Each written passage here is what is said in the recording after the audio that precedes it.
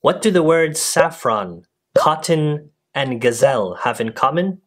Well, they all originate from the Arabic language. زعفران قطن غزال. It turns out there are actually dozens of terms from Arabic which have made their way into the English dictionary. Today we're going to look at the fascinating history of 5 Arabic loanwords in English. So let's get started with algebra.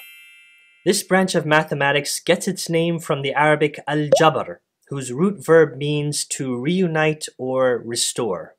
Al-jabr originally described the surgical repair of bone fractures, a process which was used as an analogy for the reduction of fractions, i.e. broken parts, to integers, i.e. whole numbers, in algebraic equations. That sounds really mathematical.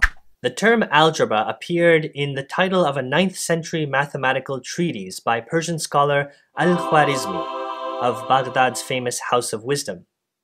Al-Khwarizmi is credited with introducing Arabic numerals to the West, and his surname also inspired the word algorithm. Next is safari. It was British explorer Sir Richard Burton of the Royal Geographical Society who first introduced this term into English in 1859 when writing about his expeditions across East Africa. Safari is a Swahili word that originally hails from the Arabic safar, meaning travel or journey. Interestingly enough, nowadays in some Middle Eastern countries, safari is used to mean takeout in the context of ordering food at a restaurant. سفري ولا هون؟ سفري ولا هون؟ Now let's listen again. سفري ولا هون؟ هون؟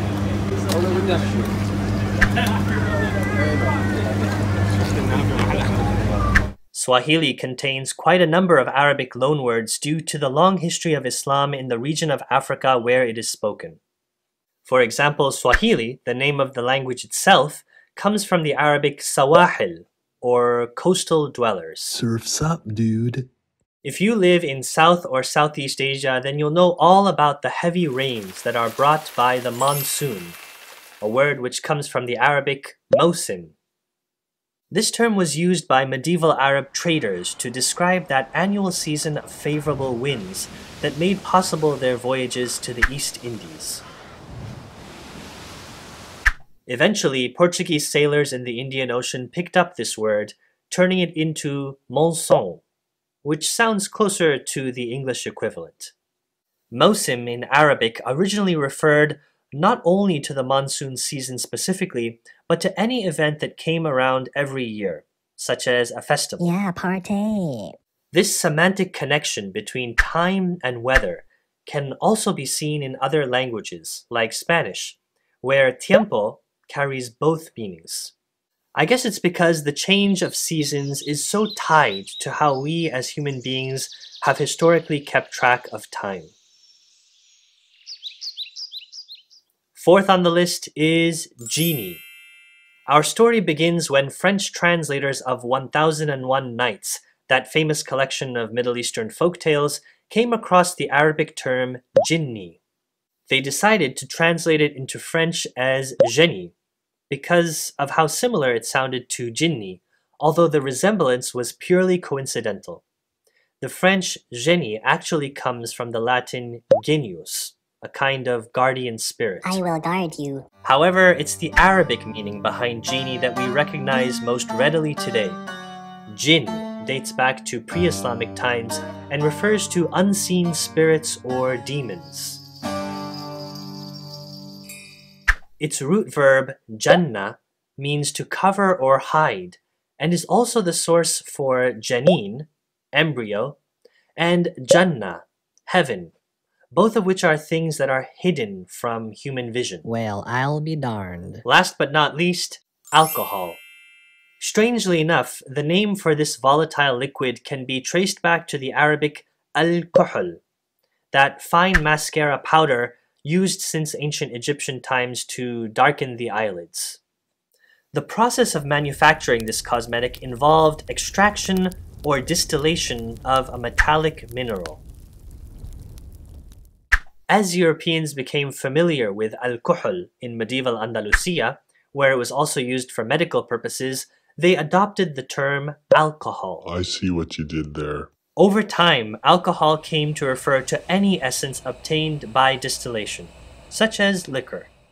So how do you say alcohol in modern Arabic? Al-kuhul. The word was re-borrowed back into its mother language, this time with a long second vowel. Oh. In this video, you may have noticed two other Arabic loanwords in addition to alcohol, which begin with al, algebra, and algorithm. This al sound means the definite article in Arabic.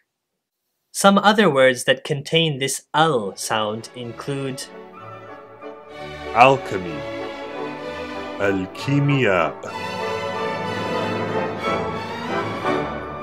albatross, الغطاس, alfalfa, الفصفصة. So there you have it. Even if you don't speak Arabic yet, you already know some cool choice words and basic grammar. Thank you so much for watching, and see you in the next video.